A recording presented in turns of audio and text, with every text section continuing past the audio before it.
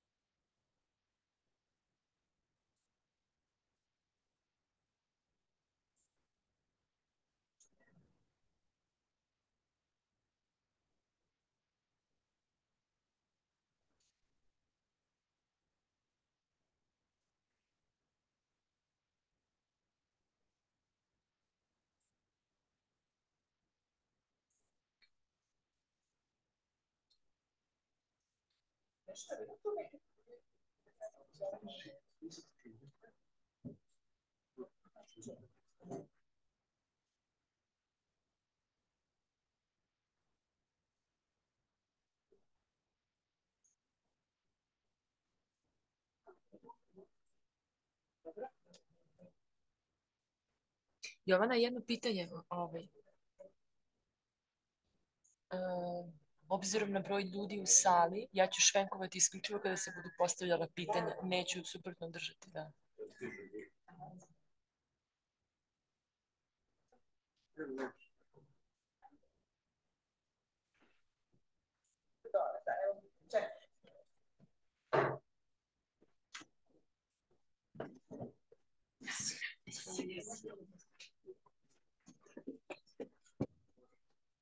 Tako da možeš i da... Mogu da pređem na njih dok ti govoriš, daj da se vratim, da.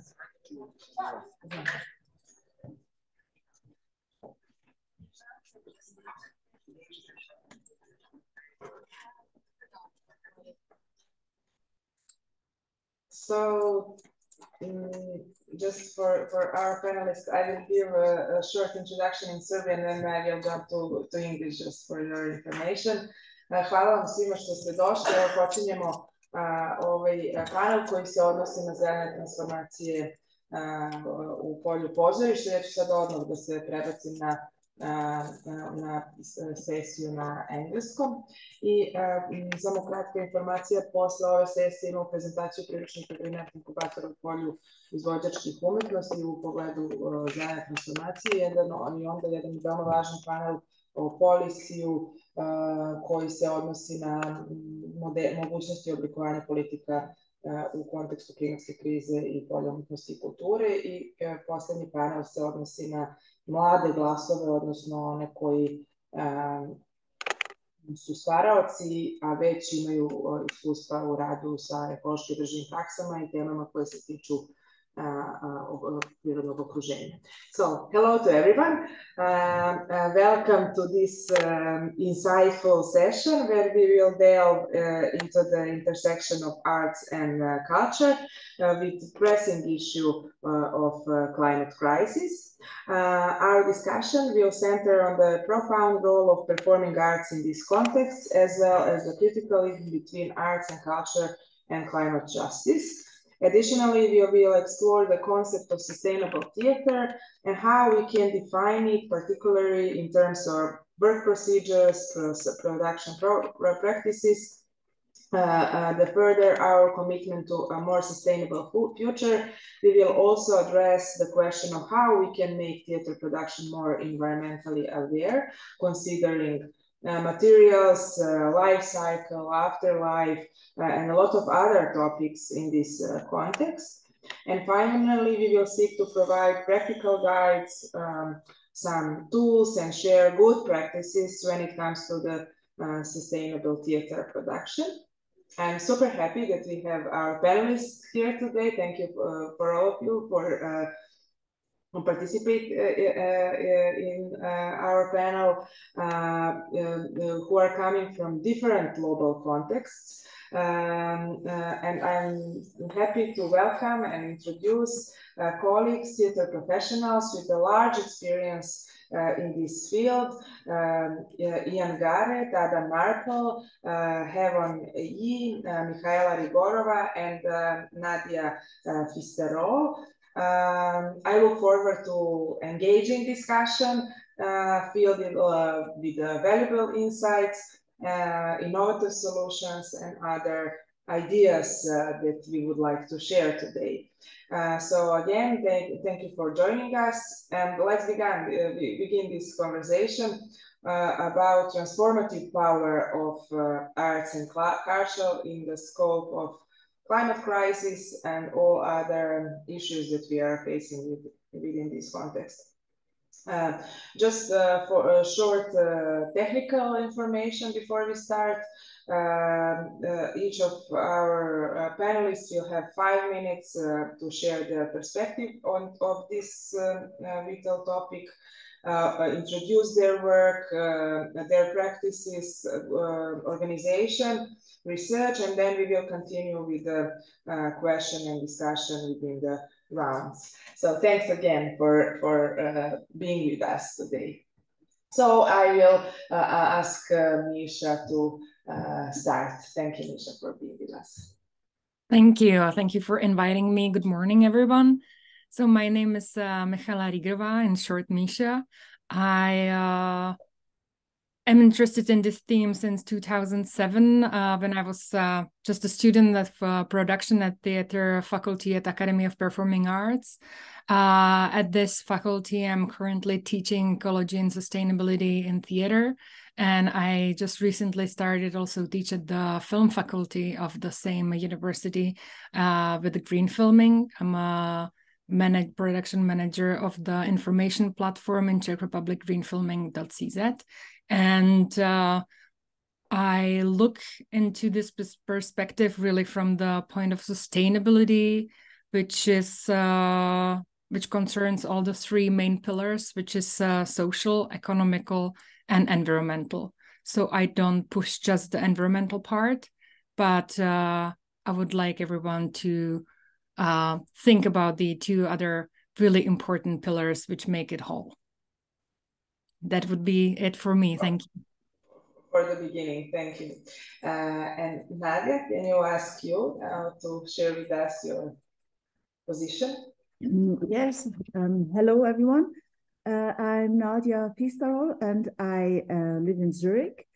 I am stage designer and costume designer as well. And I work for, I don't know how many years, 15, 20 years as stage designer. And I am in Zurich at the ZHK teaching there stage design. And I'm the head of the stage design studies in Zurich. So, and my approach is more that I really saw the opportunity on one hand to work in theater and at the same time also teach. To be really on a joint where you can bring informations together. And so I started with a friend of mine. We started to make this website called Stuff New Material Cycles for Theater. And there we just try to collect knowledge. On one hand, it's you can find there a lot of materials that are really good to use in theaters, like alternatives to use, but also new systems or new thoughts about how circularity can function. But also we also recommend literature and things like that, because I think it's not only about let's say be as like acting more sustainable also means thinking in another way about the world itself. So it's not just about practical things, but also about finding a new philosophy somehow. And that is one thing I'm doing. And another thing, we have launched a website really short time ago. It's called Mining Map Zurich.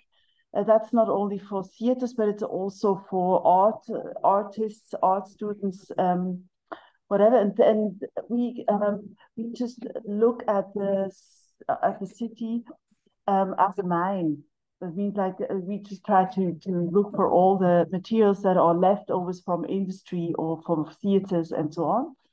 And that's where we try, as we just like mark all these points, and then people who want to work can really they can really have an access to all these materials that are leftovers or already used material.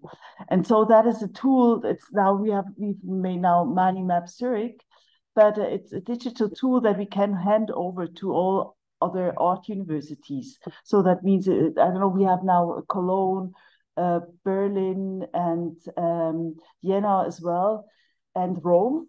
These four cities are already interested to also have one of these mining maps. So that is like my research, my focus. Thank you, Nadia. And I would like to ask all of you, when you are mentioning some organization or projects, just put the websites or something in the chat after for the colleagues that we can, after the conference, share with our participants. So Ian, the Zoom floor is yours now. Thank you so much. My name is Ian Garrett. I am awake at 4 a.m. in Toronto, where I'm based. I have a couple of different relevant hats here. Noting institutional affiliations, I teach ecological design for performance at York University here in Toronto. I'm also director of, and it's external to the university, the Center for Sustainable Practice in the Arts, which has been formally working in this space since about 2008, when we started bringing a number of different projects under one banner. The work of the CSPA takes on, as you're hearing from a number of the guests, takes on a few different facets, not just focused on the eco-efficiency and footprinting and environmental aspects of sustainability when it comes to art production, which is a large part of what we do, where we host the Canadian version of the Creative Green Tools, which is the Joyce Bicycle footprinting platform, and we work with our governments and different public funders across Canada to have their fundees, those who are receiving grants and support, be able to use that to get a picture of what's happening here in this country. But I often refer to that as a bit of our Trojan horse, in which we're getting the conversation of sustainability happening within arts organizations and with artists who are trying to consider this practice and what they're doing. So we also do a lot of uh, uh, leadership and literacy training around that, running a large number of workshops. And to projects, we have a project called the Department of Utopian Arts and Letters, which is inviting artists to create a syllabus for their imagined futures past the climate crisis, sort of as a performative open source class. We're also the I'm co-director, and we with the Arts Climate Initiative in the U.S. run the Climate Change Theater Action Festival, where every other year, including one who will come shortly, thus far. International playwrights are invited to or commissioned to write short climate change plays, which are then made freely available for anyone in the world to be able to use. And we're happy to say that we have representation in the past of all continents, and have been able to commission 25 short climate change plays, which that festival right now is running. So I'll put links into the chat after I do the introduction, that where one could join that if you'd be interested in. The purpose of those being to make it useful for others to start to integrate this into their programming and what they're working on. And then we do a large number of we do a lot of consulting, where we work with a number of different universities. I spent yesterday with the University of Waterloo here outside of Toronto, but in the greater area, working on how to examine their processes and their training mechanisms for being able to train the artists who are going to be joining the field in how to integrate this into what they're doing, and also to prepare them for the tools that we've been working with deploying with our funders and governments here in Canada. And we do a number of publications as well. So we report on that consulting and trying to create engaging ways to get that information out there, and also release a quarterly publication and individual artist reports, so that we're moving the work around. And my own work is as an eco-scenographer, working on integrating ecological and eco-critical ways of thinking into design for performance and for spatial design.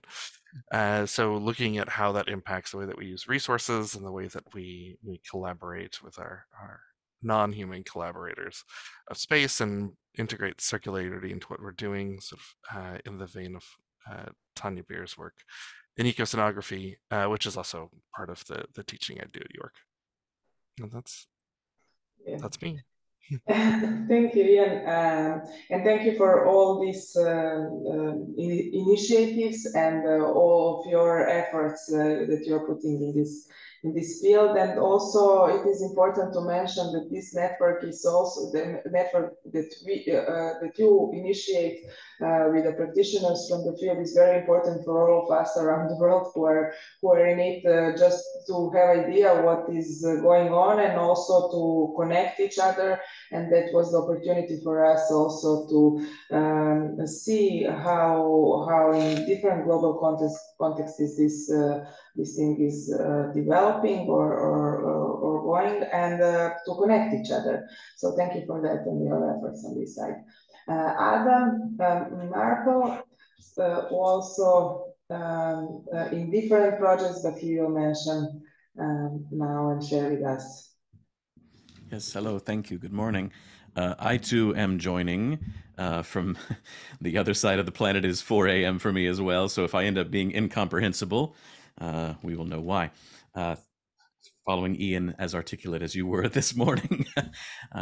We'll see. So hello, my name is Adam Marpol. I'm assistant professor of directing at American University in Cairo. I'm also the co-artistic director of the Theater of Others, and for why I imagine why I'm here this morning, the founder of the Sustainable Theater Network. I'm late to this I'm late to thinking about sustainable theater practices until about 2 years ago. I've always considered myself a minimalist director, and that comes through in my queries to designers, my use of space, my asking for things, but not actually thinking about it in terms of an actual practice of sustainable theater. I came across this as I was invited to work on artistic initiatives around COP27 in Sharm el Sheikh, Egypt last year.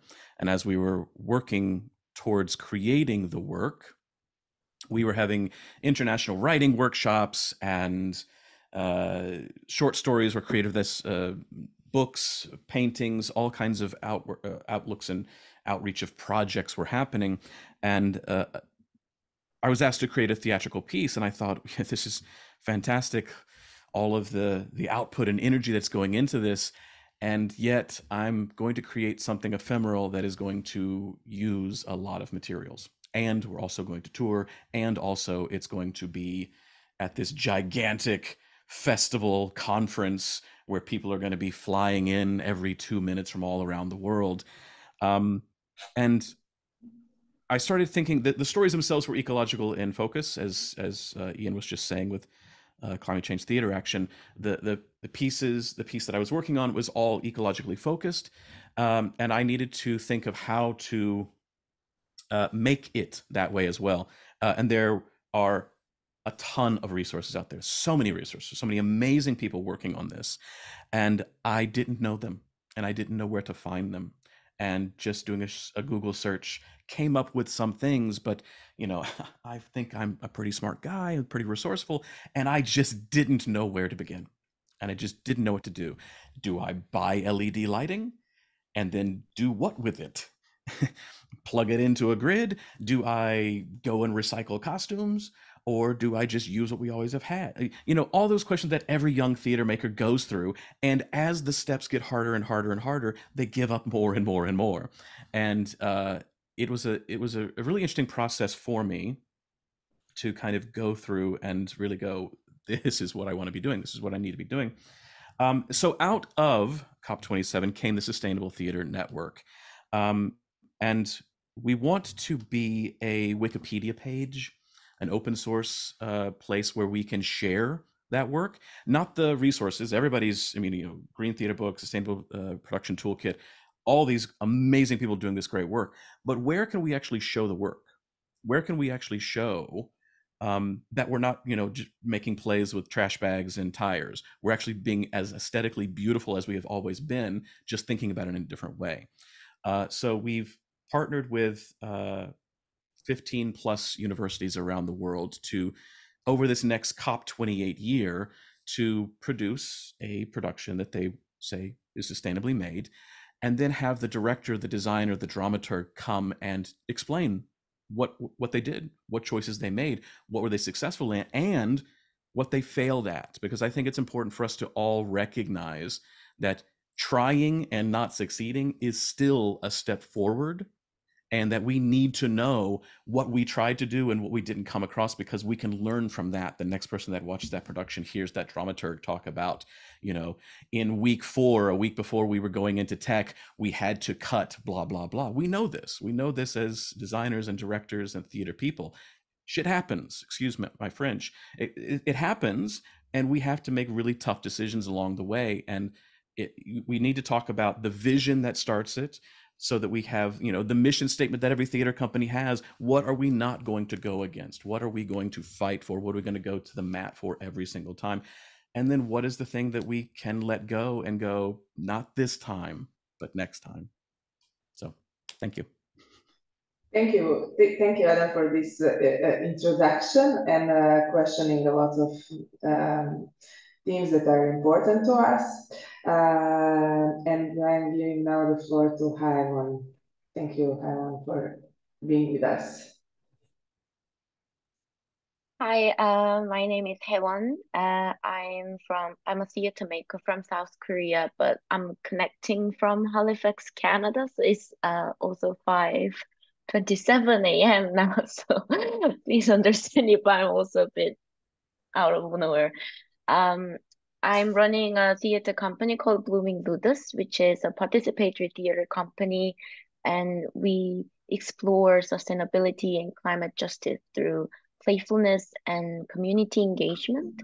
We started our theater company in London, UK in 2015, and we've worked across Korea and Canada and other places in the UK. The reason we started our company was because we wanted to break down this huge issue of climate crisis to something we can understand and something we can kind of break down to chewable chunks and to go through it without being overwhelmed. So it was like I was not really expert in environment at all, and we didn't really imagine our future will be like more difficult with climate issues that time, like back in 2015. So we are grateful that we went through these many years to understand and work and share different voices in tackling climate issues. And we started during the pandemic, we started the series of informal talk sessions called Climate Justice Tea Time, which invite artists from different places and open to anyone who engages with art to come and talk about their concerns, sometimes eco-anxiety, and some of the questions that they are going through. And as Adam said, like we don't really know where to start often. Even there are so many resources, many people find those resources are sometimes not very accessible, especially from non-English speaking country. We have like huge gap between these language and resources. So our tea time is trying to connect these empty spaces and trying to make this conversation and discourses more open to different places. I am also a member of Korean initiative 오늘부터, which means from today in Korean. We started about 2 years ago, and because we found many Korean artists have difficulties having access to those resources and where to start when they want to start making transition in their work in climate crisis. So we started from translating Theatre Green Book from the UK into Korean, and we are running workshops with diverse groups, including a Seoul Fringe Festival. Our members are some theater maker and performance maker like me, and also producers and dramaturg. And we are also trying to extend our network in East and Southeast Asian artists to discuss sustainable practice together, which is always like different in every local areas. Yes, I'm also a PhD student, but my research is about decomposition and our interconnectedness within the planet, and I'm exploring it through our relationship with fungi. But I'm not going too deep with mushrooms today. So that's me for now. Yeah, thank you very much. And thank you all for this early waking ups that I didn't mention before. In Serbia is also morning, but not so early as at your places around the globe. So we can start now with the questions that we are going to the round within the rounds. So the first one is what arts and culture bring into the dialogue of climate crisis. The role of performing arts in this context, arts and culture in general within the dialogue of climate crisis. You already mentioned some of your position on this topic, but maybe we can go now more deeper into it. So we can follow the road that we already started with Misha. Okay, thank you. When I started thinking about sustainability in theater, it was really from a production place. So it was more about money and wasting, because that's how I became interested. I saw after one huge exhibition, just the material being wasted and thrown away. And I was like, me and my other friends, students, don't have money for the materials we need to actually make our art. And here there are containers and containers of new things which were used for a week thrown away. And so I came from a production point of view and money point of view. And then as I was learning more and more, I became really idealistic, and I thought that, like, oh, theater can save the world. Let's show everyone. And as I learned more and more, I was like, well, let's not use theater this way. Let's keep it theater, and let's keep art and art. And I realized that the huge potential of art, and why art should stay art and not be just a messenger of crisis and all these things, is because art and its power is that it can give us the historic context and give us like richer and broader perspective of our actions and of actions of others. And it also help us to see beyond the limits of our existence now in the moment in very limited space and time. It also can train our empathy and help us to put us in shoes of others, to see things and other ideas through eyes of other person, and last but not least, it can help us and give us kind of a feeling of belonging, unite us, that show us that we are not alone in this, and that we are not facing the crisis and whatever is going on in the world alone.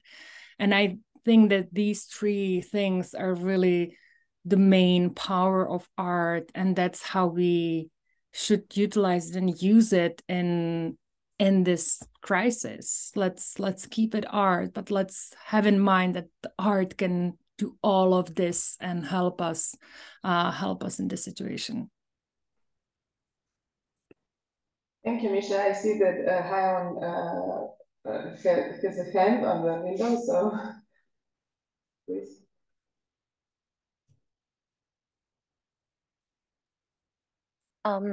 I definitely agree with Misha.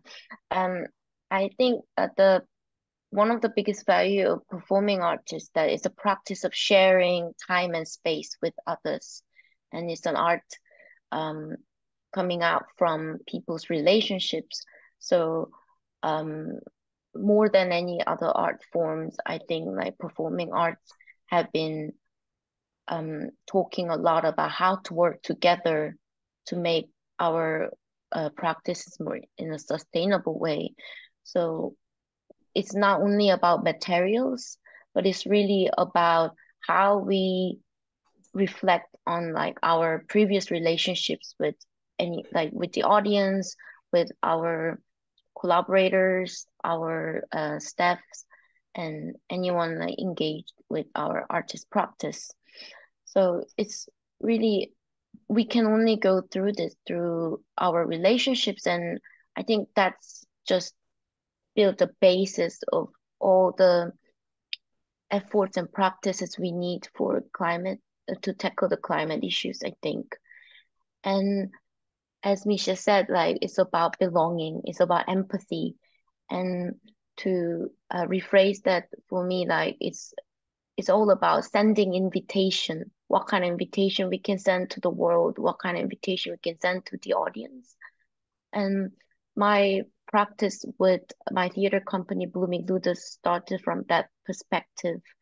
How we can invite the audience to this overwhelming issues. And it kind of feels like we need these resources. We need understanding, like, for example, like, how do we know if LED light will help? Is it a science? Is it social practice? Where should we approach from? And our practice started from the fact that we also don't really know so many things, and we wanted to bring some playfulness so people can make find this journey more fun, because this will be like a long-term process. One resource cannot just magically change everything. There's always time for negotiation and discussion. And as Adam said just before, like, we can fail, but it's okay. It's always try and reflect and then trying again. So I really want to celebrate that journey through performing arts together. Thank you very much. Nadia, do you have some ideas?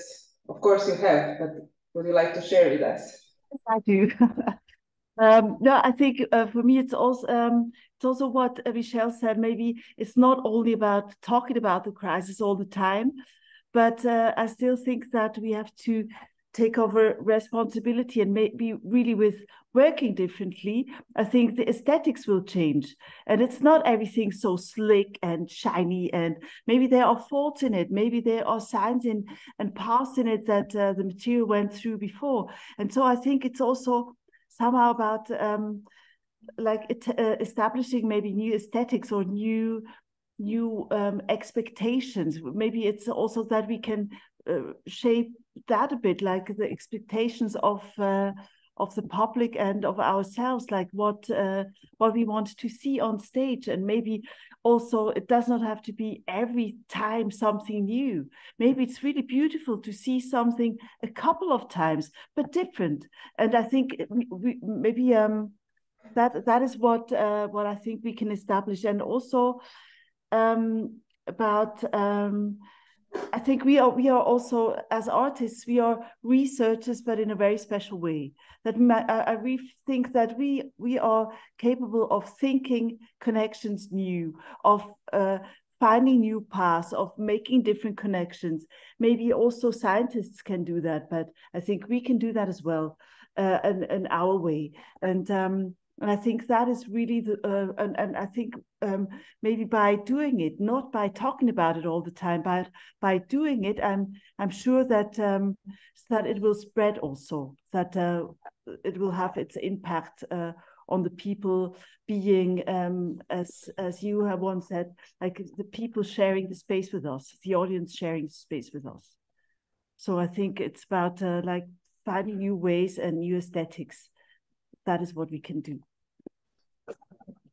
Yeah, we are talking actually about the new paradigms within the aesthetics, but also within working procedures that are important to be merged. Then we come to new aesthetic philosophies within our work. So, Ian, can you reflect on this? What arts and culture bring to the dialogue of climate crisis, and how we can see the role of performing arts within it? I'll sort of reduce it to sort of like two ideas that become the core of our approach. One is more broadly inclusive of the performing arts, but that at this point within the climate crisis, where we have plentiful evidence of the like objective evidence about the impacts of human activity on the environment, and we have significant amounts of information about any number of ways in which we could be mitigating the negative impacts and negative outcomes caused by that, that what prevents us from fixing things is ultimately will and human decisions too. So ultimately, the climate crisis at this point is a cultural problem.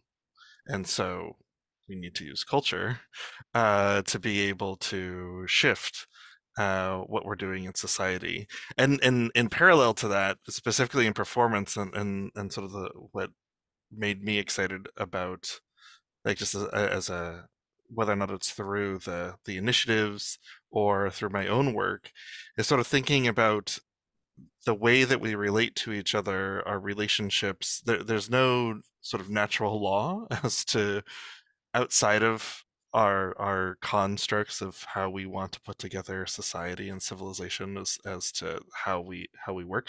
And so as someone who is a theater and performance scholar, I read that and I hear that it's society is a performance.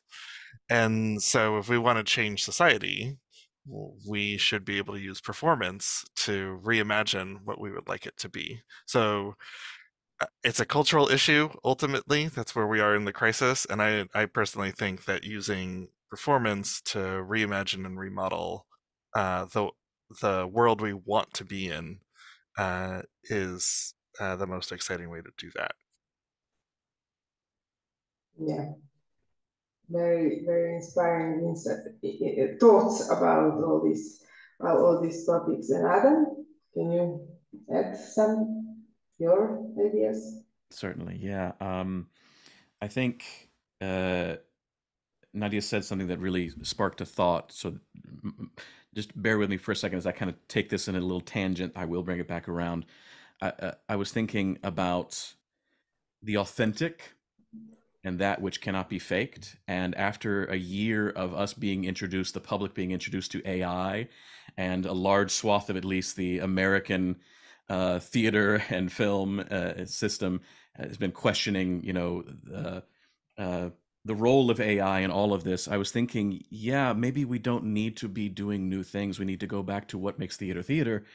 It cannot be faked. It's going to be the only thing that we're going to be able to go, oh, right, yes, that actually happened. I was there. I saw that. Anything else outside of that context, we're not going to know anymore, and it's only going to get worse. Obviously, we are going to end up being. I'm hoping. I think. I've always thought we're going to end up being integral in a lot of things because it is going to be the only place where we are connecting again. And I'm not just saying connecting in terms of theater, a play. I'm thinking in terms of, as Ian is saying, a society. We need to. We know this. We love community. We want to be together. It's the only place that anything actually happens anymore. So sorry, that's the tangent. I'm bringing it back around because I agree. Yes, we are like scientists, and I have spent an inordinate amount of time with scientists in the last 2 years at these COPs and working with them. And we are not opposite of them. We're using virtually the same skills. You don't understand how many scientists also play an instrument, also are interested in the arts. It's just their brain went a different way and our brain went a different way, and we kind of stopped doing those things together. But I imagine we were all very inquisitive and inventive in school when we were younger, because nobody had defined for us that science and art were not the same thing. Scientists are curious, they're patient, they're open, they're collaborative. I could have just described any one of us in any of our fields. Last year's COP, the head of Greenpeace said something after one of our performances, and he says, I've been coming to COP for 15 years. And, 15 years ago, it was the climate scientists saying, we've got to turn around, we've got to do this, oh my God. And then, of course, nobody listened. And then about 5 to 7 years ago, the climate activists, the Greta Thunbergs of the world, showed up and they said, we've got to change this, shame on you, how can we do this, and nobody listened. And he said, I think it's time for the artists to come here and start actually talking to us, because it is about the empathy, as Misha was saying. It is about connecting with the hearts. It's about a cultural shift. It is about we're not changing minds. The science is there, as he was saying. Like, nobody's disagreeing with this. I mean, there are people disagreeing with this, and unfortunately they're in power, but really nobody's disagreeing with this.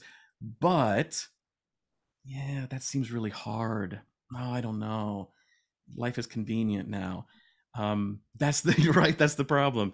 And so really getting an emotional connection to what this is, who this is happening to around the world, and knowing that after this crazy year that we all had with the climate, with weather and everything else, like, how can you not be affected by this now? Everybody, on the planet was affected by some crazy wackadoo weather we had, some crazy wackadoo climate that we can no longer rely on and know what next year's going to be, when the hurricane season will happen, what El Nino will do to us this year, et cetera, et cetera, et cetera. And the other part of that is with empathy that we can do as well is climate despair is a real thing. All of us who work on this, I imagine we all have suffered from it, find people who suffer from it. And I think keeping that hope alive, as I can't remember who said this before, but talking about the future that you want to happen. What happens on the other side of this? What happens if we succeed? Let's say we succeed. And let's also talk about if we fail. But getting past that, getting the climate despair to keep us from even taking a step forward. That's where theater, that's where community, that's where all performing arts really kind of are really going to excel in the 21st century going forward. Now, I think that's where we're needed more than anything else. Do you have some? Yeah, Misha, please reflect before another question. Thank you. Yeah, I would like to comment on a few things which are actually now nicely coming together. It's recently I've seen a short video recording of talk, what is the effective climate content, and Professor Denise Baden she's a professor of sustainable practice at the University of Southampton, and she said that there are studies showing and proving that showing the crisis, only showing the disasters, that doesn't really motivate people to change. But showing the good examples and showing the future, as both Ian and Adams talked about, is what is actually changing people's behavior and is initiating the action, and that is important. And I want to connect it with one interesting thing, in green filming, we did a little research here in Czech Republic just to start with something, to have some numbers, and we asked 140 members of Czech Producers Association, and a third of them replied.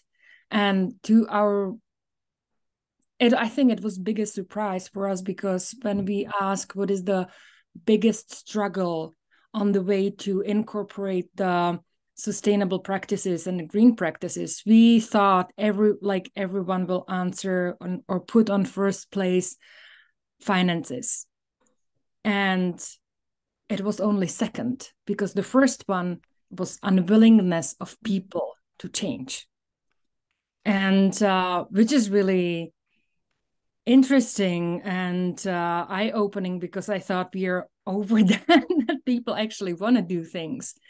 And then we talked about it a little bit more, and even what was already said here, it is sometimes people just don't understand what sustainability is really about, and they kind of miss out on the thing. It's about thoughtfulness, frugality, of course, but responsibility. And the responsibility is something people, I think, miss out on. And it almost seems like they think somebody else is responsible, they are waiting for somebody else to bring rules or give us step-by-step things, step-by-step list how to do things.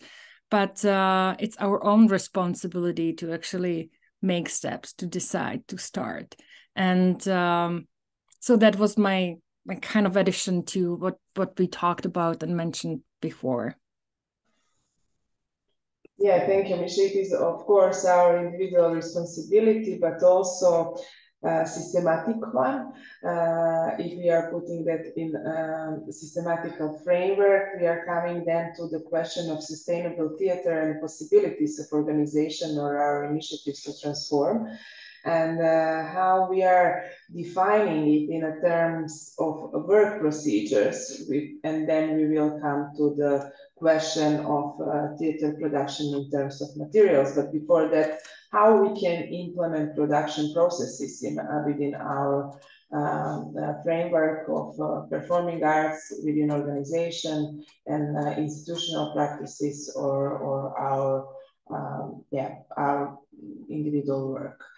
So that is the second question for all of you. Why sustainable theater? How we can define it in terms of working procedures or production processes? Before we start, it is a big effort that all of you are giving in that sense, and individuals and professionals around the world, but in a sense of answering of culture and the field of performing arts, it is not something that is systematically changing. So can you explain a bit more how you see this transformative possibilities of green transformation within the performing arts? Well, I will start in our round, and for me, the question is not why sustainable theater; it is why not. Why not sustainable theater? Sustainable theater is something which will keep the theater alive and going and for the future, which will preserve it for the future. So why wouldn't we want to do that? That's the real question. Or why it is so hard to implement it? What I've seen from my practice and talks I had with theaters and other professionals, it is misunderstanding what it actually is. And it is not explaining why we do it, and why we do it. Because we have all these manuals how to do stuff, but we are not usually, or the theaters are usually not really explaining like why the things should change, because the processes are in place for decades. And it is also because it's not explained, and there is no why. It's only you have to do this like this. People are scared. They fear. They don't understand. You can imply rules, but if people don't understand what is behind the rules, they will just obey like sheep. And in the first convenient moment, they will skip. They will make some workaround. But if they understand what it is, why is it doing, and what it brings to them, and that it's not endangering them, that it's then it's different thing. I saw, especially in the theater field, people are overworked. They don't have time. They don't have capacity. They are not paid well. And this is a huge problem in implementing any sustainable processes, because it seems like a lot of more work, and that they already like work for 2 people. So will they now work for 3 people for like third the money they actually need for a living? So it's very complex. And for me, one of the most important things, if you want to implement any sustainable processes, is actually talk with people, look at the capacity, don't forget the social aspect of sustainability, don't forget the economics in it, and figure it out from this side. So people don't fear, they understand why they are doing what they are doing, and there is fair compensation, and there is actually capacity to follow through on the plans and on the work. So I would open this like this, and others can chip in with their other practical things from their fields and theaters. Then we will reflect to each other. It is also, I think, a question of advocating and the policies within the cultural policies, and then the policies within the performing arts that are not applying this questioning to the working practices. But we will continue now with Nadia. And what are your thoughts about it? I think, like the first thing I said before, we have this habit, or we had that for a long time, that we have an idea, and then no matter what, we just like make material choices and just to somehow bring that idea to life as perfect as we can.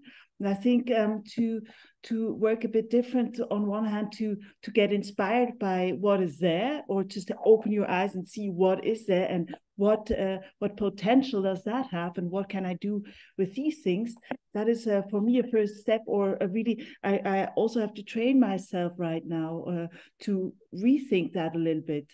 And that there again it comes that of course we find other materials than we're looking for, but I don't know, maybe it does something with me. It's an interesting path as well, designing with the things that you've found already. And I think the other thing is that is to really, you said to be responsible, and I think we should never ever stop being responsible, even if we don't believe in it. We still have to be responsible. I think that is really important, and I think maybe I would like to draw it even one step further.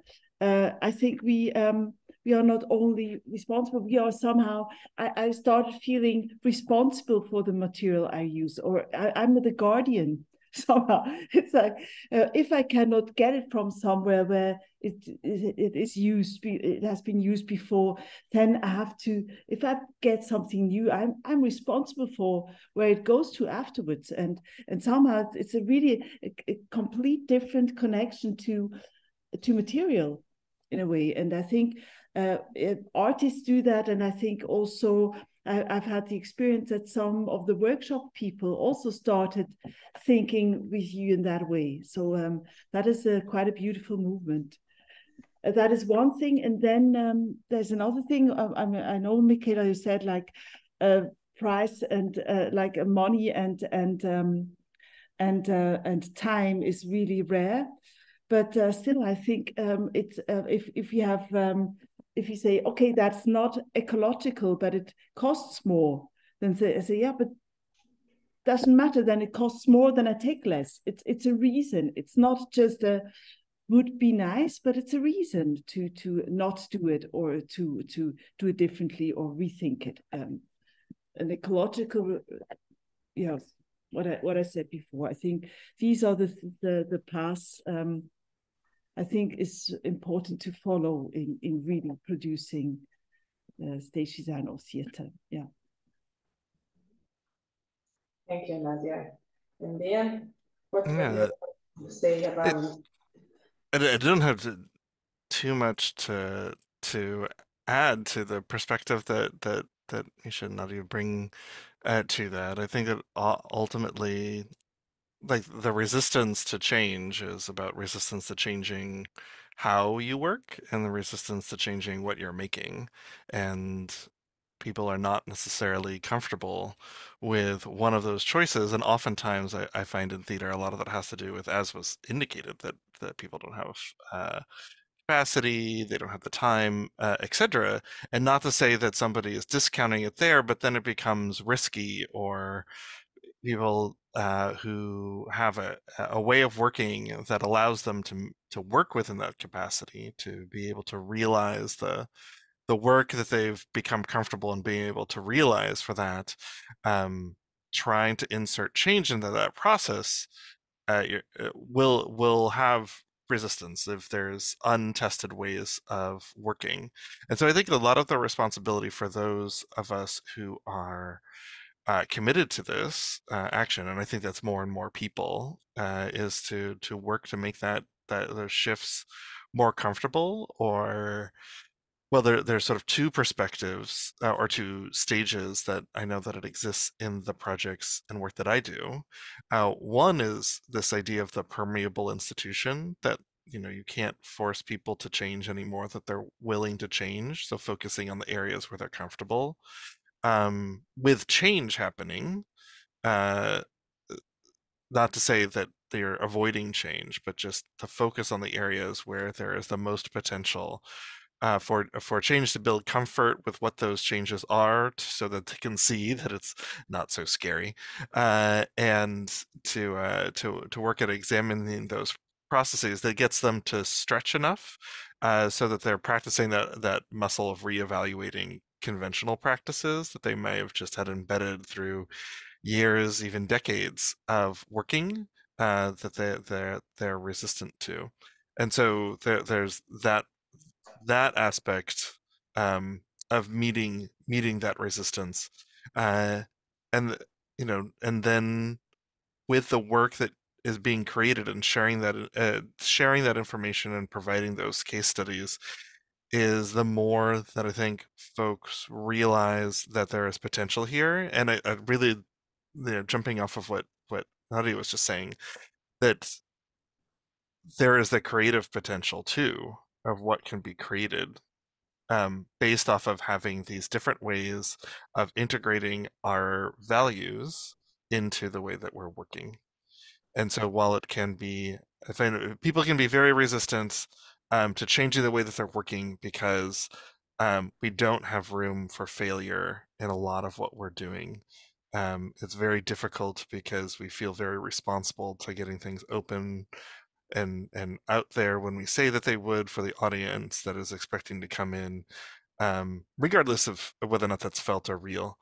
But if we can find the places where we can start the shift, future shift to become easier, and if there's a reflection there of both the success there and then the creative potential and what we can discover there, I find that those sort of like that sort of approach of generosity, of realizing that we have sort of abundance and not to treat it as though we're trying to take something away from somebody, but that we're creating new opportunities for something that they can, and building comfort with that that makes the shift exciting. It makes it about inventing as opposed to what am I not allowed to do anymore.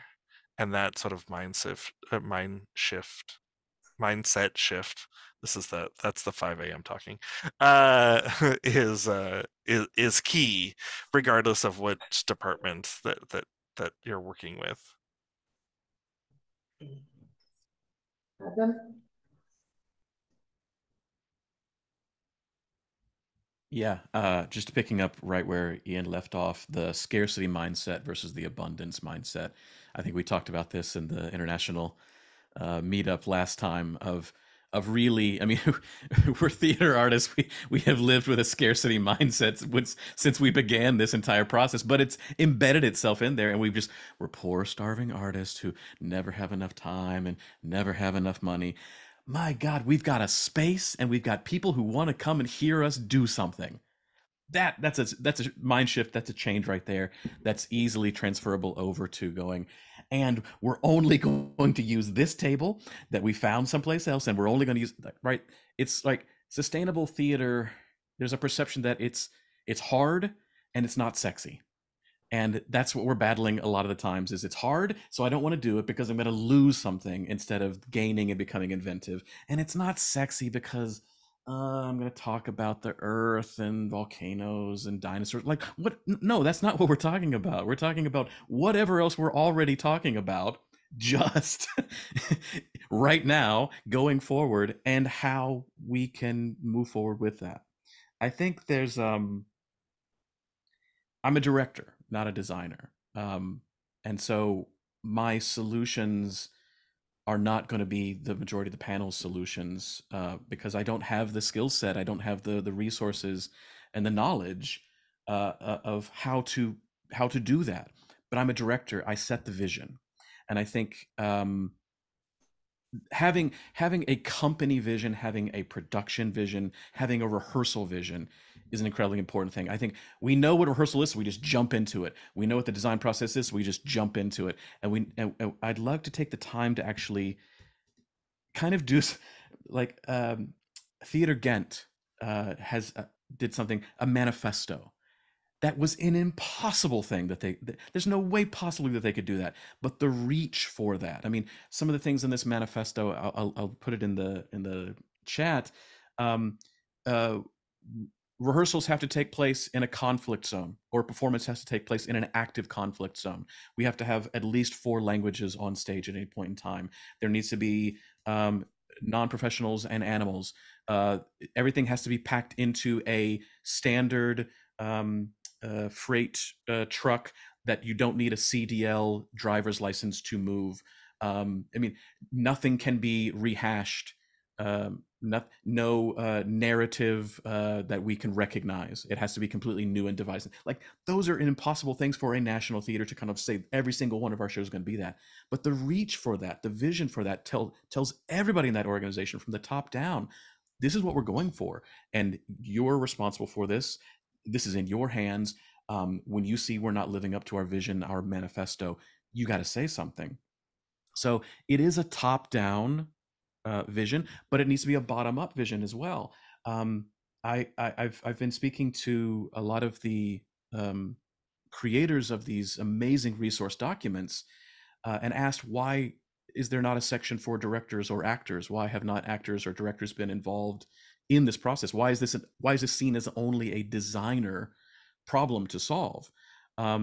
You've got a lot of us who are just there with you, and will be seen and will be, fronted in front of the audience, and we have no clue or invitation into that process as well. So, and to kind of bring that back around to something that Nadi was talking about, it reminded me of British American director John Doyle, who, whenever he starts a rehearsal process, he asks the stage management production team, I want you to bring every single prop and costume that you have that you can get into this rehearsal room.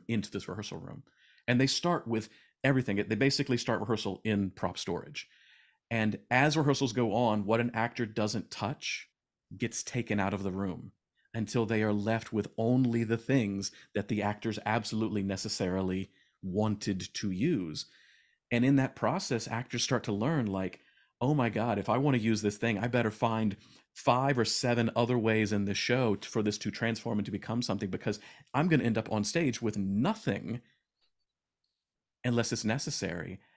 And his shows are nothing if not sexy. I will definitely say that. So involving everybody from the top down with a vision that we can all truly find inspiring and hold each other to, I think that's something that we need to add in to make the working procedures, whatever those working procedures afterwards become.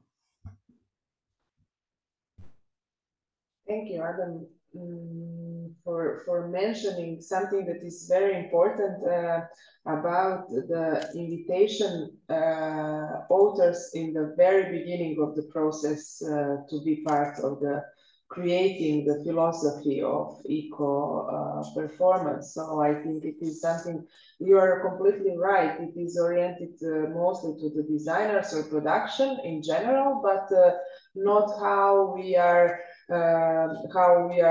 implementing it in the general aesthetical horizon of the project. So it is something very important to mention and to advocate for, to put this topic at the very beginning of the development of the process. Beside that, it is something that will be very individual responsibility, which is not the solution at the end of the day. So, how you see this topic? I'm also talking from a perspective of director or playwright, and sometimes like drama facilitator. And I think this issue is really about how we can make this to everybody's responsibilities and our self-interest. It's been many problems that I see is that we don't set this issue into our priority in making performance for various reasons, like time, money, and also people fear about being failed, and people think that they are not experts enough to implement this into their practices. But I think we all have to acknowledge that we just started this conversation. This is a very new conversations, and everybody is actively trying to figure out, like, how can we do better? So what we need is definitely imagination. Imagine our way of creating, imagine our way of making relationships, and imagine our way to engage other people, like even outside the production. So I think we can start from there where we know that this is very new and we can always fail, but this will be, and also this will be not easy, and this will be long-term journey. And I love like how this international network has been very collaborative and supportive to each other. Nobody was afraid of sharing their experience or their resource. And I think that's already very positive. What I see in Korea often is at the same time, like people feel that they are not experts enough and where to find the resource and all that limitation kind of also comes from the systemical issues. And because in Korea many funding systems are very short term, there are not many um funding available that we can practice more than a year. Like everything happens in 1 year term, and that's very exhausting for the artist. And so this conversation should not only stay in the artist, but we also need to find a way to talk to our funders, talk to our public organizations, and this should be everybody's responsibility. So it's not really, sometimes it's not really about arts, but sometimes it's about politics. It's about our social engagement. So I think sometimes it feels very difficult where to start and how I can involve more people, especially I'm a theater director, and that means like sometimes I don't practically like directly engage with like my material choices sometimes. Like I always need to talk to people, not the material sometimes. Sorry, it's 5 a.m. talk, but my English brain is not really working perfectly. But so it's really about like involving more and more people into discussions is the key, I think. Even when we go for lunch during the rehearsal, like where do we want to go and where do we start the conversation if we get to have a chance to talk to the production, or maybe today we can try something vegan. That's already one way to start our making our practice into more sustainable way. It's not always about it's not always inside the rehearsal room or the theater, but we have to actively imagine who we are influencing and who we are engaging with our practices.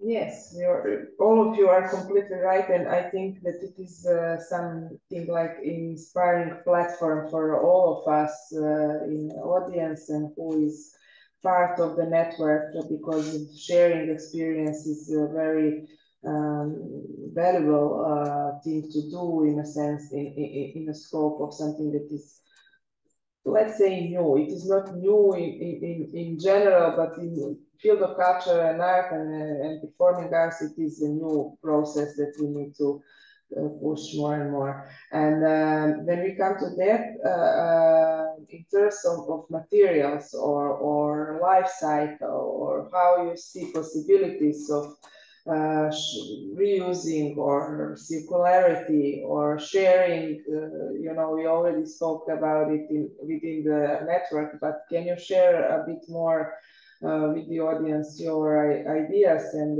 what are the future of that kind of collaborative practices within the performing arts? One, it is not necessary. I will just start with something which will be maybe a little bit different than what others will be thinking from the practical point of view of their performances. I would say in the process of thinking and sorting the materials, don't forget that the times are changing, and maybe to put more finances into people so they have time and capacity to actually do the research, to find the secondhand or used resources and to rethink how they are using the materials and how they can be stored and how can they be used in the future, and not being just in the linear, like we are getting them, we are putting them on stage, and then we are throwing them away. But for that, you actually need the people to think about it and work with it and experiment with it. So maybe invest less in the materials and actually more in people in this sense. So it's capacity creating. And now I will let it for others to continue. Yeah, you're completely right. This kind of capacity building of knowledge is a very important thing. And once Ian mentioned something that is very important, that it is not about just what we do, but how we do what we do, and we need to know, we need to learn, and that's why this panel is has this title: how learn to unlearn the old practices and learn new one. And also Ian now mentioned something that is important to learn what is we are not allowed to do anymore, not just within the performing arts, but in general. So several ideas from that side. So Nadia, you are very into the practice in that sense. So can you Yes, help absolutely. us better? Yeah, first of all, I just quickly want to thank Adam for what you said, and also you have one, because very often in productions I feel a little bit like the police that makes makes life a bit uncomfortable. But we still have an ecological issue here, and so I'm really glad if other people think with us. No, I really think there it comes a lot in sharing knowledge, because on one hand, all the workshops, they are really, they are very used to create prototypes. Yeah, but I think to make prototypes with new materials that maybe are like out of old cardboard or whatever, that needs a lot of time. And I think that it's really important to share knowledge that you made, like from one prototype. You can always say with, for example, with fungi, if you work with fungi, it's really complicated. It's really very, very complicated issue. And if we share knowledge that, hey, if you put too much water, then it starts getting dark and black, and maybe you have to make it a bit different. And if we can hand over the knowledge that we got, that is a really important thing. And to so then, like making the prototypes always pushes it a bit further, and it also makes it easier to get in and to say, okay, even if I'm not an expert, I can start. But I'll just I don't have to start from the bottom, but I start from where the other ones expertise ends, and I push it a bit further. I think that is very important. Beside like working with funders and funders, you say that is it right, huh? If you work with funders, of course, like how do you do it? Do you make it digital so that the theater that you can share the props you have? Not only the opera house has the props, but maybe the smaller places can also profit from it, and so that, again, to make visible what is there already. I think that is very important, and to generate tools for that. Yeah, everything that you mentioned, Nadia, it is important for the further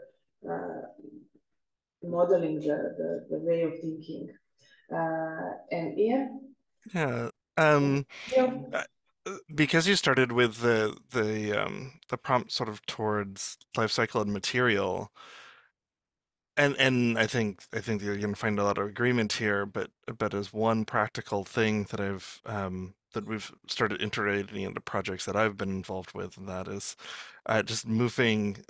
So this is more of a tip than necessarily like a platitude, but if you want to change the way that you are relating to material, particularly regarding circularity and avoiding waste, ask the question of where it's going to go when you are planning the project. Do that at the beginning. I find, and it seems to be a surprise when that gets suggested in some areas, but working with technical directors, builders, carpenters, production managers, oftentimes our consideration of how we're going to um, as no longer use something, whether or not that's into a waste stream or to put it into reuse, happens after something has been a project has been completed, and then it's where does it go now that I'm done with it, as opposed to if at the very beginning within the planning stages, as you're budgeting a show and deciding which materials that you're going to use, say where's this item, where is this material going to go at the end of the project, um, and then you have the opportunity to say, does that mean that I am creating something that aligns with my values, because I want it to be more sustainable. That's what I'll throw in there for the life cycle question. Move that question of circularity into the beginning, because it releases you from the linear time that your end product is something to be disposed of. So build those relationships with your spaces and materials from the beginning. Don't wait until you don't want them around anymore. Can I add to it? Like I encountered a really interesting example of this in Italy, where they started to put in a budgeting next to the line of how much the material cost them. Right next to the cost, they started to write what will be with the material afterwards. And so it started immediately in the budget connect, like, oh, we will pay this much for these materials, and they are becoming trash because they had to write like trash, recycle, reuse, and all that stuff. So it immediately in their heads, while they were budgeting before building and anything, like saw, oh, like we are actually paying 2/3 of the money to go to trash. We are creating trash. And that changed their approach. And so it is exactly what Ian talked about. And I'm happy that this practice is like spreading. Yeah, it is really important insight and something that all of us can use in our practices. So thanks for that, for both of you. Adam. Yeah, I have lots of thoughts. I'm just taking lots of notes here, so this is going to be a little scattered. Just things I'm responding to. We talk about resources all the time. There are human resources as well, and if we could put the money toward the human resources instead of the stuff resources, we'd already be solving this problem. I am coming from a director's point of view, as I'm talking about all the time. So I'm always talking about getting more pay for actors and designers and everybody else, and I can do it on a bare stage. We're inspired by each other. Like we go and watch other artists, and a turn of phrase, a color, something that we see or hear inspires us, and it informs our work.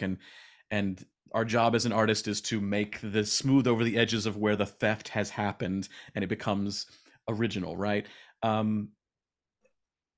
We are inspired by other things, but for what we're proposing, we have to be inspired by the process or the blueprint.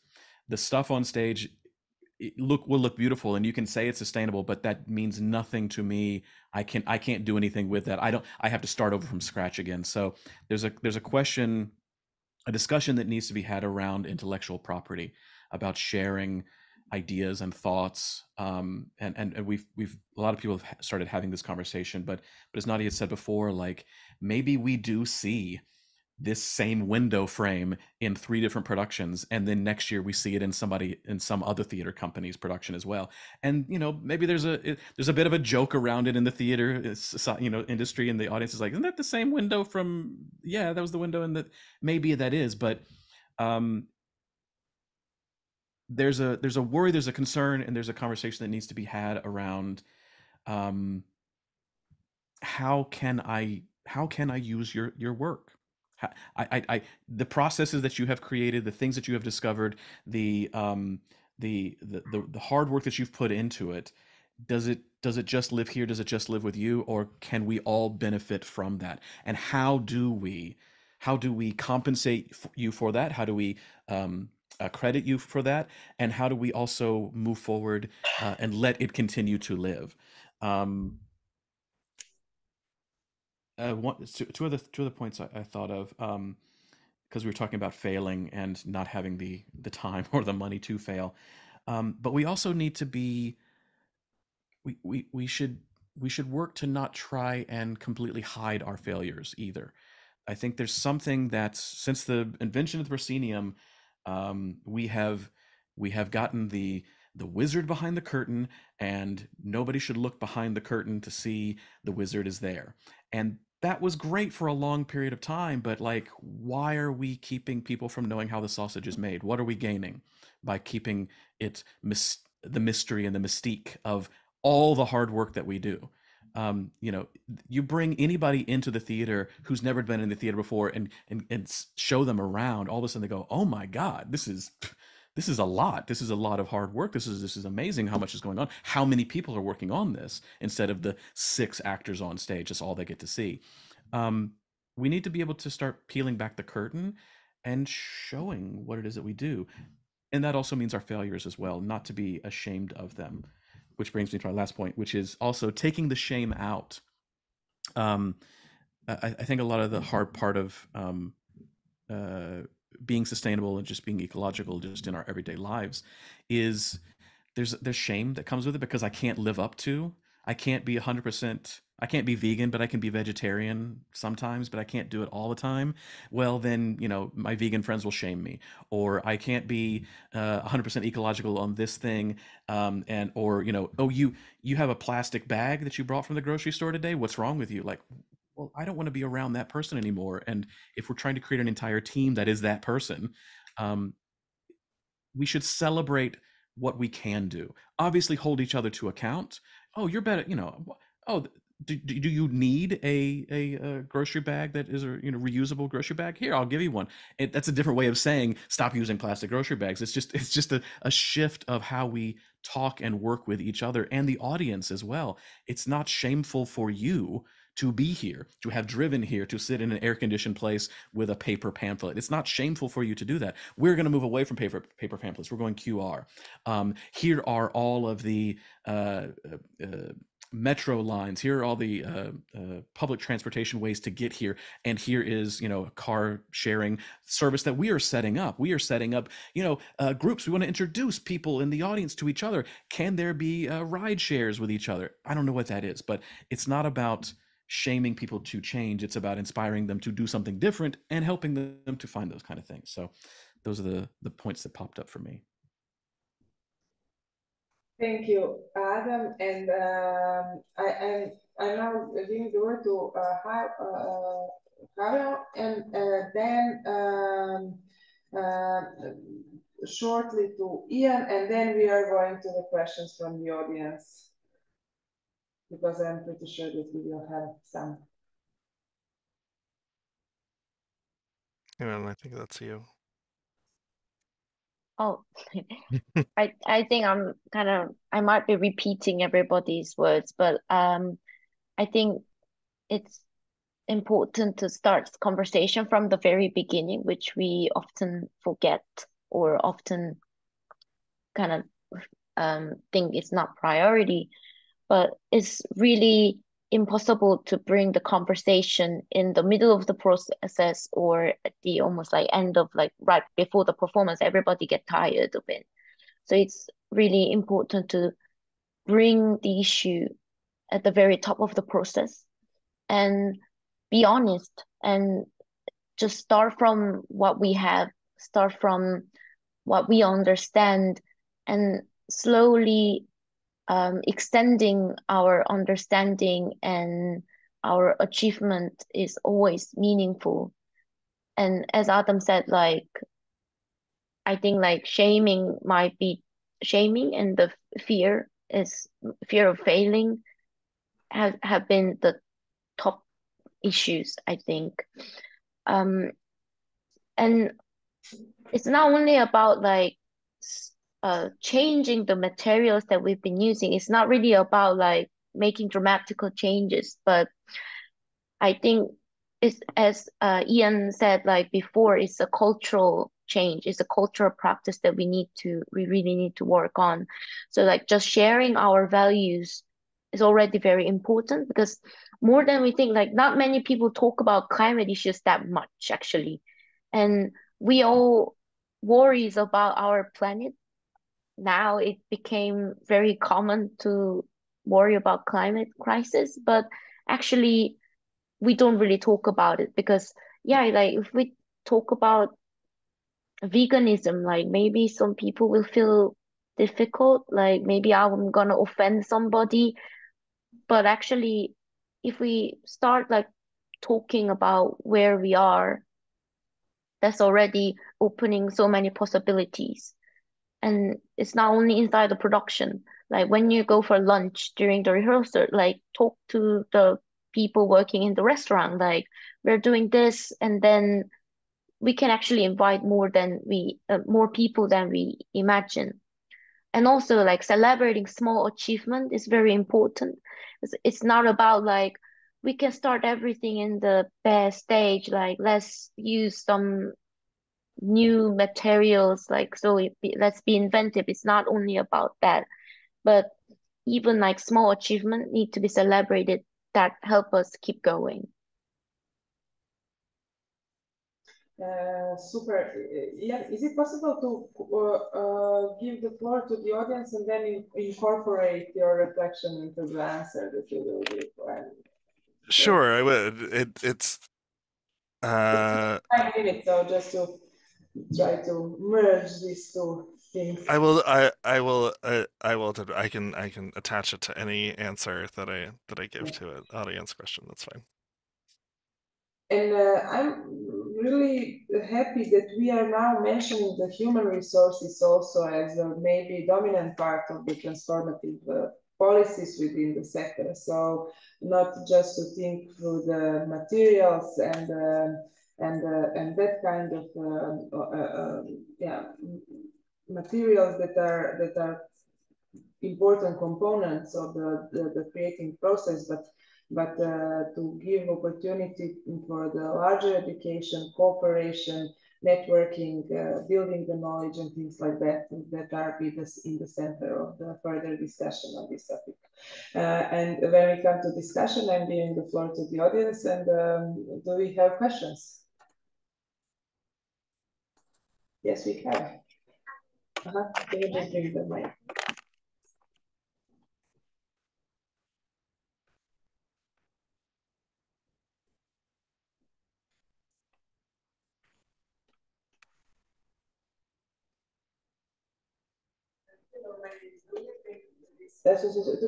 Just Tony, networks. Okay. Okay. Hello. My name is Dunya. Thank you for this wonderful panel discussion. I have a question. Perhaps I would start and ask Adam. Would you equalize green theater, planet positive theater, because this was the majority of the discussion, with a sustainable theater? Or there are equally pressing matters in terms of making theater more sustainable, in addition to these green topics?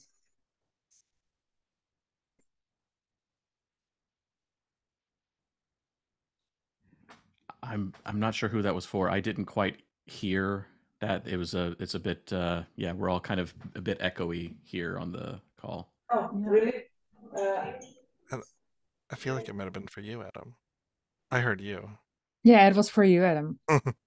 I heard my name, but then I didn't hear anything else afterwards.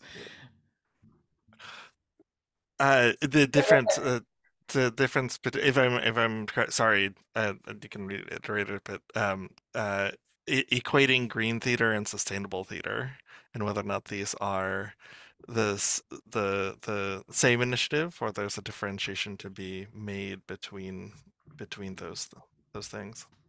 I have thoughts on it, but I'll let you answer first because you were Oh no, you were no, no. name checked. Why was I name checked? The difference between green theater and sustainable theater. I actually asked you because you were talking about people agenda, like sustainability in terms of human resourcing, fundings, etc. So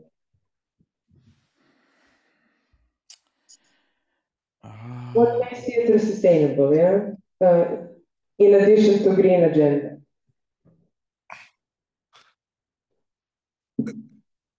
Misha, you're about to say, I was actually wonder because it feels like what you said at the very beginning, Misha. Yeah, like it's the understanding of what sustainability is. Like imagine sustainability is roof and it's standing on three pillars, and that's economic, social, and environmental. So the sustainability, like is the umbrella, is the roof. And if you push just like one of the pillars, the roof will fall. Like it will be not stable. So green theater, initiative are part of the sustainability initiative. That's how I perceive it. And so it is subgroup, like green theater is subgroup of the sustainability. Like it belongs into it. It is not equal or higher. It belongs to it. It's one. I would say, like from this point of view. Maybe I can try to also add some thoughts about it as a culture, as a fourth pillar within it. And then when we are talking about the culture as a fourth pillar, it is not just a sub topic, but also the topic which is in parallel dialogue, but also within the sustainability goals that we have in front of us. This which is oriented towards climate, and others is just one of 17 of them. So what today we are talking about eco-sustainability. So that's why we were focused on it. But when we talk about the sustainability, it can be open on different perspectives within different inclusions and other social things which are also important for the society. Yeah. Do we have some other reflection? I have a question. And I think we also had one question on the Zoom, so maybe we can address that as well. But I will start. I'm Diana from Green Art Incubator, so we all know each other via email. Thank you all so much for sharing your thoughts. It was very inspiring. I hope you can hear me. I see that Adam is holding his headphone. Okay, great. Okay.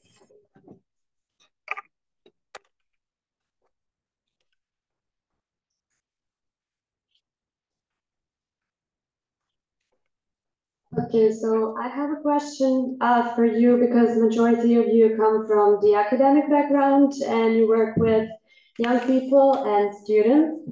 So what do you think is the best approach in inspiring young theater makers to embed sustainability in terms of ecological sustainability in their practice, but not making it like one piece, one prototype, but really making that as a way of thinking in their practice in general?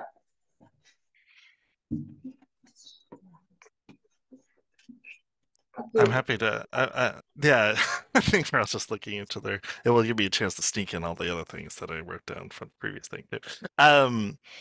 Uh, well, one, I think that, and having been specifically teaching in this arena now for over 10 years, I've also seen just a shift in the students that we're working with. That all of the students that I work with now, uh, concern for the climate is something that has never not existed for them. Like, I'm now working with students who uh, could not speak when I started getting involved with sustainability work in theater. I don't think I've got to the point where they maybe weren't born yet, but it's not that far off. Um, so I think that part of that is there, and I think so much of what we're talking about is taking, and this goes not just for sustainability and ecological concerns. Well, it's all sustainability actually, but not just ecological concerns, as we're saying, but also the social, the economic, like the entire like picture of, as was indicated in the Sustainable Development Goals, of the systems that we work in and the values that we have as society, civilization, how grand you want to be at it, but like those social connections um, are all like, how do we express those in the type of work that we're wanting to be doing? And I know the students that I work with now are not willing to put their values aside for the type of work that they want to be creating. So in many ways, it's not something that I'm doing. It's that we are coming onto the same page because they're there for it already. And I think that where they're not, part of that is enabling, even when I started doing this work, even before the CSPA, and um, there was or is a scenic shop in outside of New York City, Showman Fabricators, um, and they instituted a number of different sustainability initiatives where they'd offer to build things and more with greener practices, that have materials libraries that are very early on. They take back any of the sets that they build, etc. They do a lot of interiors, so they have LEED certified accredited professionals on staff, etc. Many things that are going on. And one of the things that they found when they started implementing these changes is that many of their staff were like leaving their values at the door when they came in, because they're like, this is my job versus this is my life. And so they do lots of things. They were cyclists. They were already streaming waste. They were concerned about these things. They were thinking about other people, and issues that come up in theater or in art in general, like that function of being critical with that. Like they were part of that, so it was important to them individually, and sort of built this differentiation between our individual values and those like related to employment and whether or not we have agency there.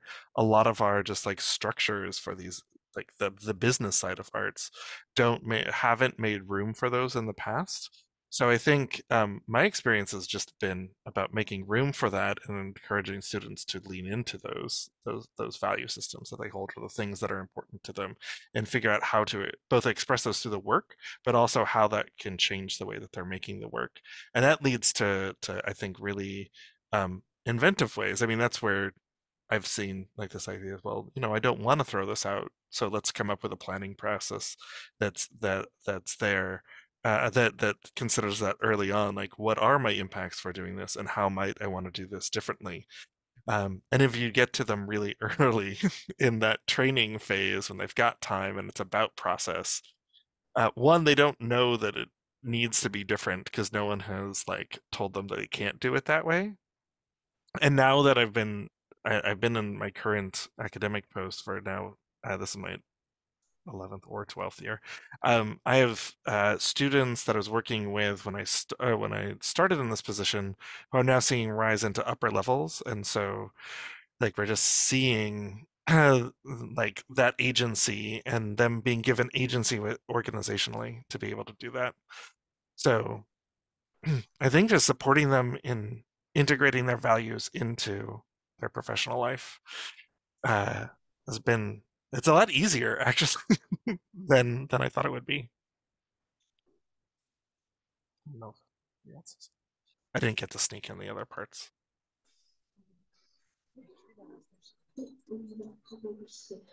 Thank you so much for that. I think it's really beautifully put to emphasize the values, because I think some of us sometimes forget that we are the creators of certain values. So thank you so much for this reflection. So I will give floor to Jovana now, because we don't have much time. We have to follow agenda, but thank you so much. And I think that we have a question on Zoom also. You'll see coming Yeah, I can. This is directly related to what I snuck in there too. Okay. Who wants Um, to? Yeah, I don't mean to monopolize time, but may I? Yeah. Um, so this is super interesting. I can't provide a specific example of directly using a theater drop or set within uh street art, and a lot of it has to do with this question of intellectual property. And I got excited about and writing notes about this because I'm chair of the Green Committee for our stage design union in Canada. And this is actually something that we're working on right now is we have recently strengthened the intellectual property protections for our members, for our union members, the stage designers, in our standard contracts with our theater organizations for that. Because that is, you know, as long as they're contractors, that's where their value, where their work is. So that makes sense. But even though we've strengthened that language, we've wanted to make sure that we articulate that that is not meant to mean that you can't that as a foil to reuse. We would like people to be reusing things. So what we're working with now through a couple of intersecting projects, but internally around building addendums and writers, where we're giving working with designers to come up with the tools by which they can articulate the things that are protected. Because what we have found is that there are IP considerations, but because nobody in theater in particular has money, there's been no legal test of that. So I sometimes refer to IP as the last boogeyman that people are avoiding sustainable action with in at least here in North America. Because you get to all those things, we want to do it, but we can't do it because the designer's intellectual property. And there are boundaries to that of when it becomes, but that gray space has never been articulated. Um, so we're working on making it so the designers can explicitly say, yes, you can reuse this. No, you can't reuse this. Because if you extend the idea that you can't reuse anything that appeared on this stage, then if you buy a costume piece or you're using a wheelchair, then you're like, well, what about the intellectual property that you've just like the things that you've purchased for the show? So that's an invalid argument to begin with. It is something that because there hasn't been really a legal test of like finding where those boundaries are for any place that is based off of precedent, at least, that it is the World Intellectual Property Organization is trying to convene stage designers in.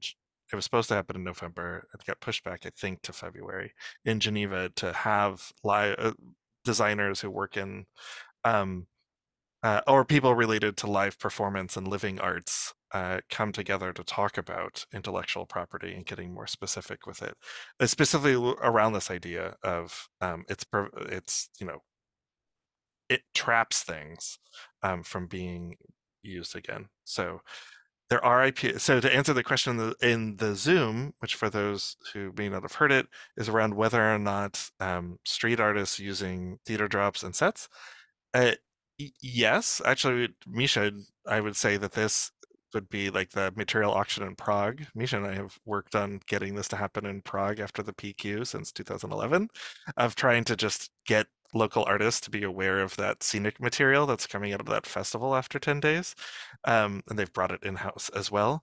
I wouldn't identify a clearinghouse except for community ones. So like Nadia's put those together. We have in Canada, we have a few different groups that help to manage reuse materials, and we're looking at that.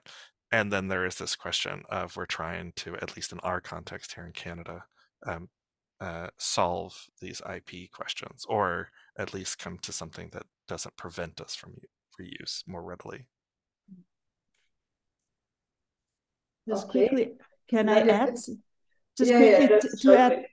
I just think it's really nice what you said about the intellectual property, and that is really important. But also that we have to develop tools where, for example, street artists can see what there is in theaters. So, or what material there is that they have left over. So that is really something important. But these are tools that we have to work on. Okay, thank you. And No, it's not important. no, it is. We can answer shortly, I guess, on one more question.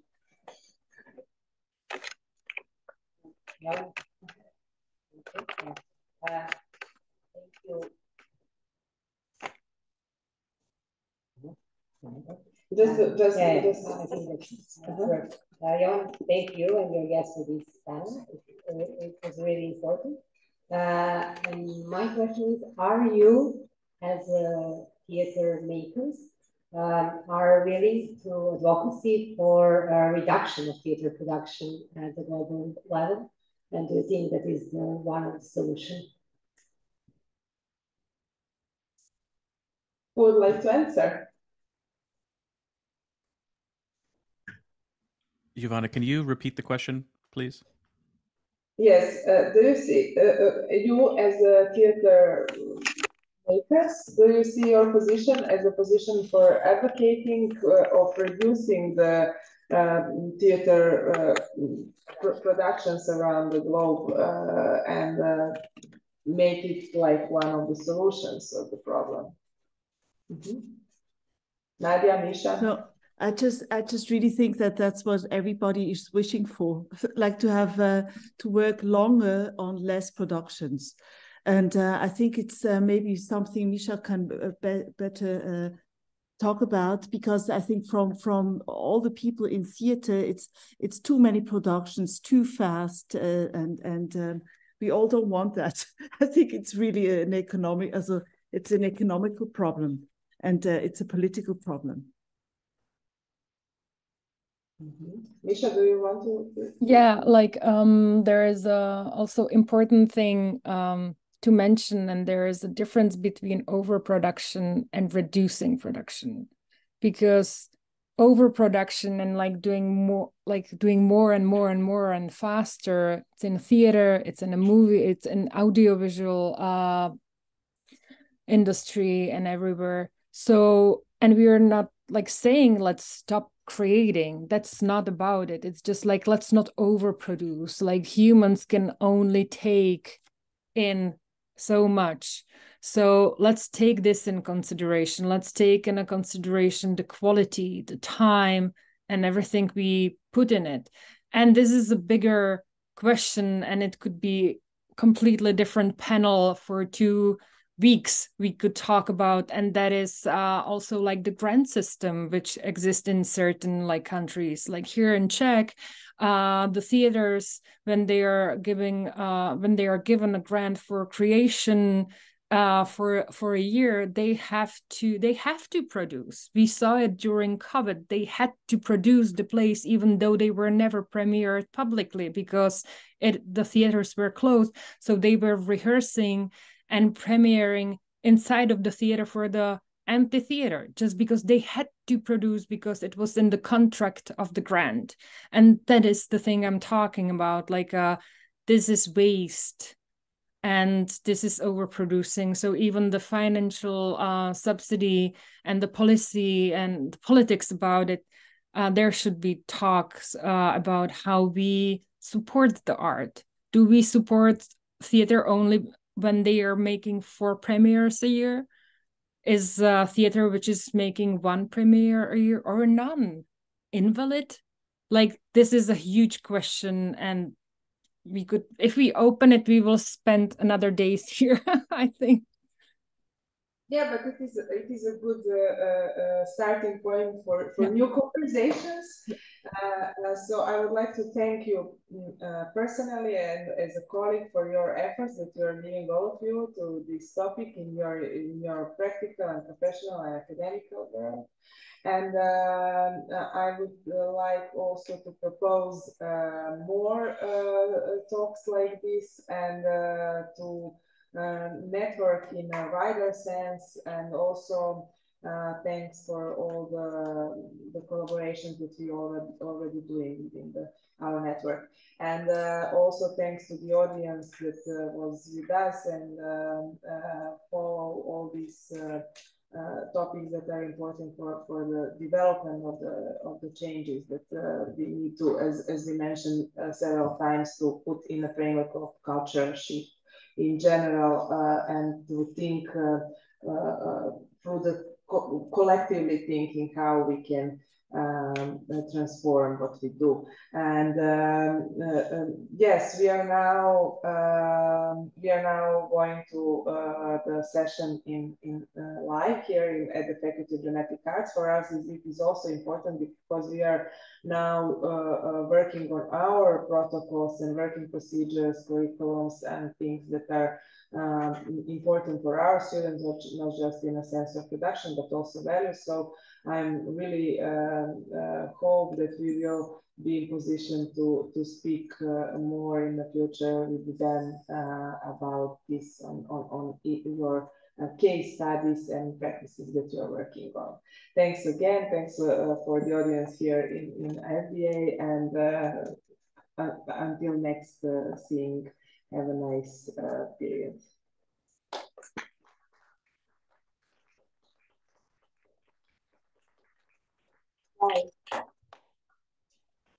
E sad, informacija za publiku. Hvala, nadam se da vam je bilo.